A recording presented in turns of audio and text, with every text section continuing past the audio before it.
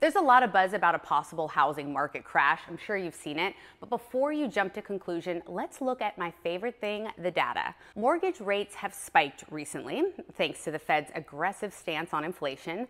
But should you be panicking? The answer is not as straightforward as you think, actually. Looking back at previous housing recessions, we think the 1980s are a better analogy for today's market. Who would think that? Then the 2008 housing crash.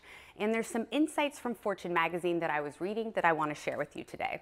Firstly, there's no excess housing development or crazy amounts of mortgage debt right now. In fact, household mortgage debt is a fraction of what it was before the 2008 crisis. People have a ton of equity in their homes.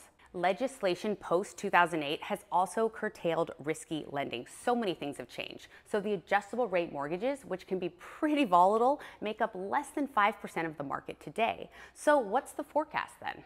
There could be some turbulence, especially with these high mortgage rates, but most economists don't foresee a crash like 2008. Another reason for optimism, demographics.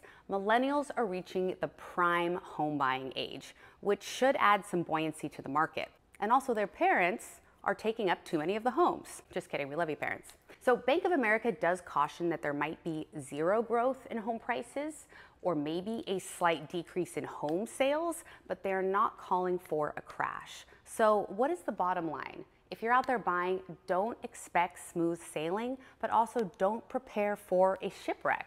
Keep informed, stay cautious, and as always, consult with professionals before making any big moves. We are the professionals, so call us for your big moves.